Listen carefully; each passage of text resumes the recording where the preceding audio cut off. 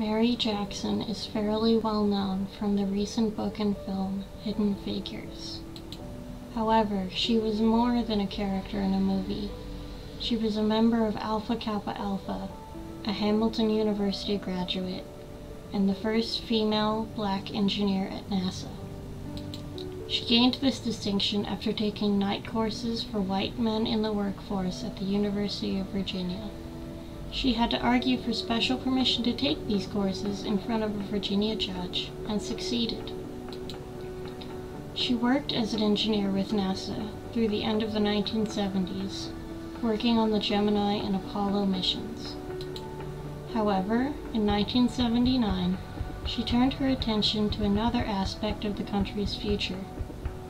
Mrs. Jackson took a demotion in favor of heading NASA's fledgling women's program. There, she promoted opportunities for women to not only succeed as NASA engineers, but also to surpass her and begin to fill the highest positions. In 1985, Mary Jackson retired to be with her family.